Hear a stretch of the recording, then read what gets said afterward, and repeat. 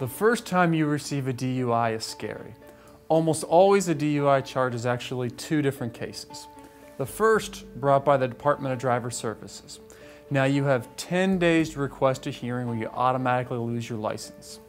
As a courtesy to you, after our initial meeting, I'll send out the 10-day letter to protect your rights to a hearing at no charge. The second case is the criminal case, which can lead to harsh penalties such as jail time, fines, and it'll be on your permanent record. Just because you were arrested for a DUI doesn't mean you need to plead guilty.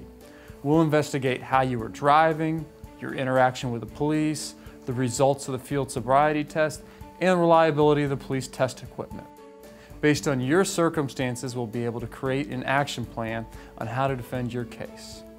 Remember, you only have 10 days to save your license.